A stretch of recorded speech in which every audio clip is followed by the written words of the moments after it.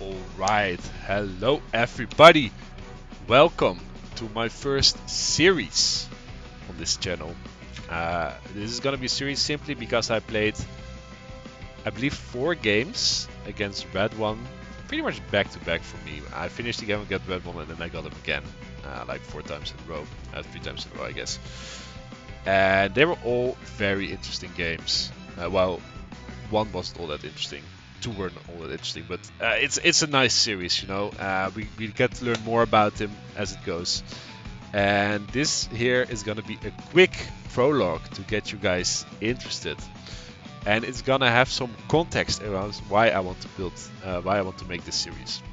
Because this game is actually, as you can maybe already tell, not played by me. This is a game between NVZ and Red One. Red One is the bad guy here. NVZ, Red One's also pretty famous, I think, on the Discord, pretty infamous for liking a certain style of units that can shoot more than 1 tile away. And we'll go. I did not necessarily know this when we played, but I'll go a bit deeper on it once we get to the games we played. And this is NVZ. NVZ is also a Dutch Super Smash Bros. Melee player, and he's actually the one that introduced me to the website. So because of him, I am playing Tinywars a lot. I'm playing a lot. And yeah, this game was, I believe actually when this game was over, it was the first time I matched up with Red One. And NVZ sent some screenshots of this game in our chat. We actually also have a lot of free-for-all games going with the Dutch meta community. The skill difference is quite big, but the games are still very, very fun in my opinion.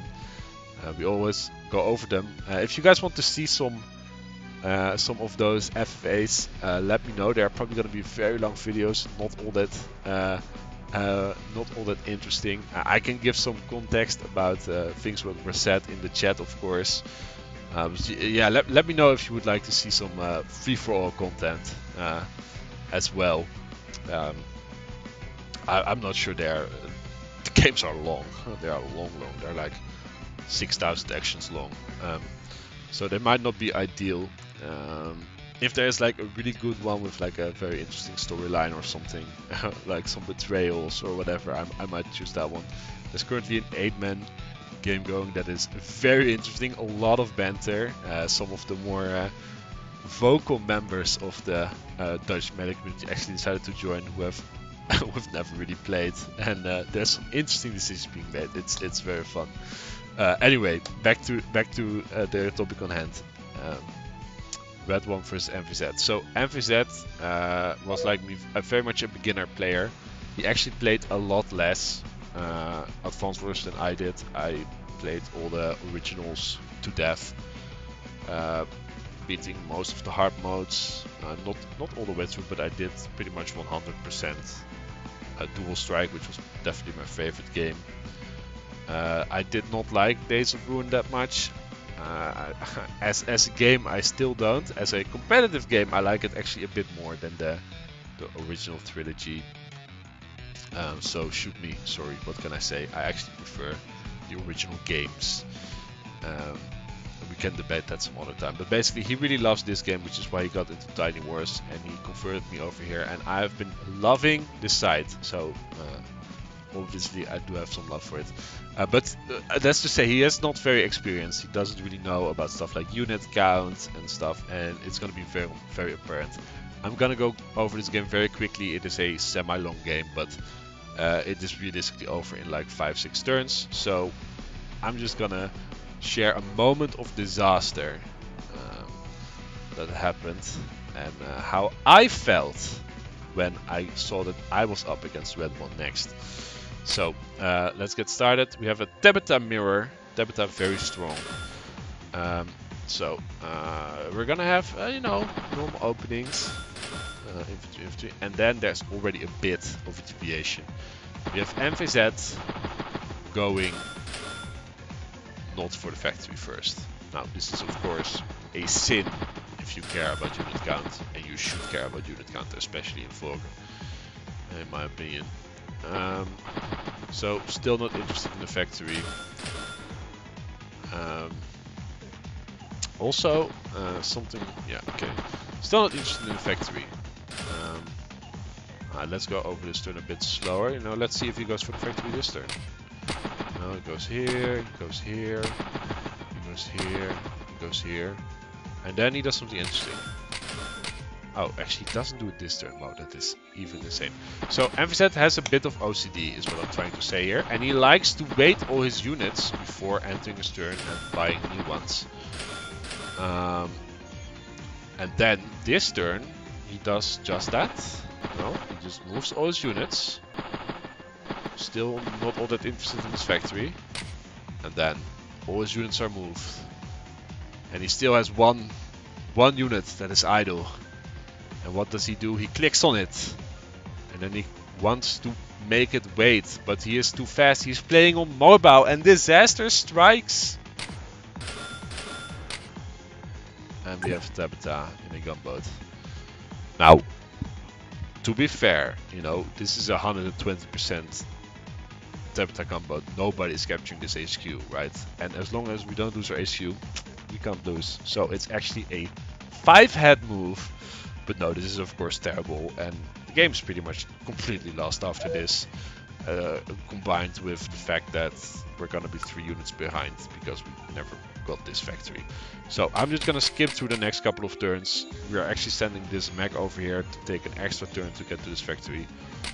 We're only gonna be able to build out of this factory at turn 9, which is of course not good. Meanwhile, we have of course completely lost all. Actually pretty funny.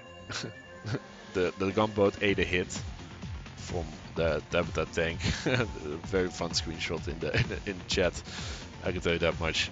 And that's why when he called it actually a big brain move. You know, if you don't lose your HQ, like you don't lose the game. So yeah, we have a lot of fun stuff happening. I think Red One could have finished the game out a lot quicker. But of course, it's Vogue, so you don't really know what's happening. And he played it a bit cautiously.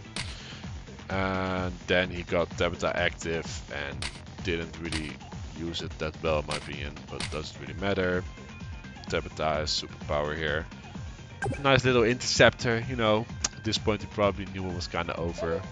I don't think you ever build an interceptor if you don't know it's a fighter. It's called a fighter in this game. Sorry, you don't build a fighter if you. The fighter is not very good in this game. Basically, it's very expensive.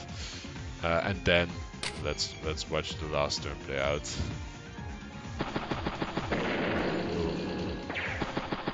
I believe this is the last turn at least. I'm very certain. Might not be.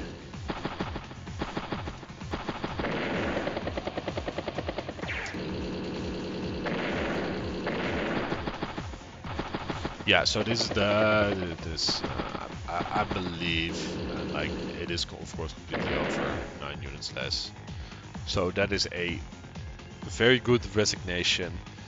And I watched this game, you know, and then I saw I had actually had to play Red One, and I was like, you know, I'm probably uploading this video on yeah, okay, I have to avenge my fallen comrades, you know, like MVZ, he went down against Red One, who was at the point like 300 points rated higher than him, so it was definitely no loss to be ashamed of. But you know, gotta step up for him. I'm next. Gotta avenge him. Got to show the world what the Dutch Smash community can do. You know, so I'm planning to upload this this video on July 12th, and actually on this weekend from 14th to 16th, 2023, I'm actually going to a Super Smash Bros. Melee tournament in England, and I am teaming with MVZ there. So that kind of shows that we know each other quite well. And I'm looking forward to that. So the next videos might take a bit longer to upload. But yeah, I hope you're excited for my games against Red One. They are great. There is probably the best game on the entire site. I'm not even joking. Is among them. And I will make sure to title that epic with a C this time, because it is an epic game. So yeah, this is the preview. Let me know what you think. Let me know what. Yeah, I'm excited. You know, I was excited about the game. I needed to take revenge. I had to show what the Dutch community is made of. And yeah, join me for the next video in this series when I play my first game against the Red One. Thank you for watching. Bye bye.